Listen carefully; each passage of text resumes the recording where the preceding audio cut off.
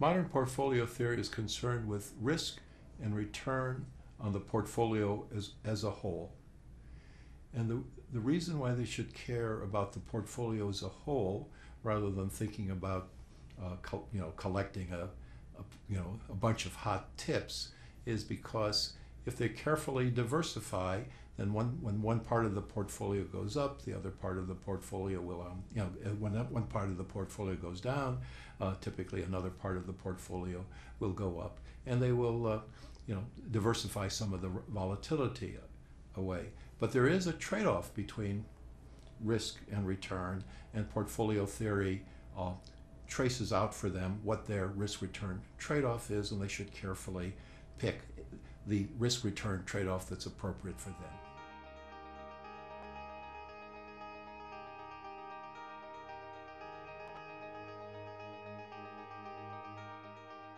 Well, it's twofold. One is to get a proper balance suitable to themselves between stocks and bonds and cash. Look over some charts that show you how volatile the equity markets, the stock market is, and get a balance between stocks and bonds that's suitable to yourself, that you can stick with for the long run, and get a diversified portfolio of stocks through some diversified low-cost investment company, a mutual fund, and balance it with bonds or CDs.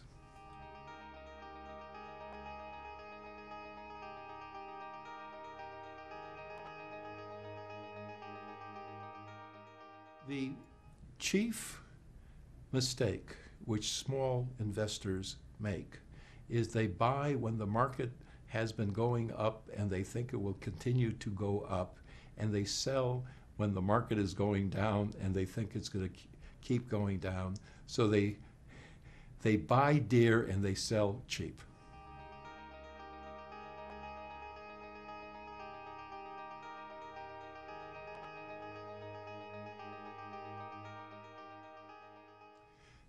The best advice I would have to you is, first, get this balance between stocks and bonds that you are willing to live with in the long run, and understand there is volatility in the market.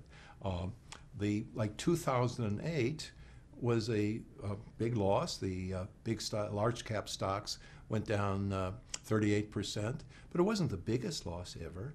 It was sort of tied for the second biggest, and most of the time the stocks make 10-12% on the average over the long run. So you got to get a balance between stocks and bonds and cash, which you can live with in the long run.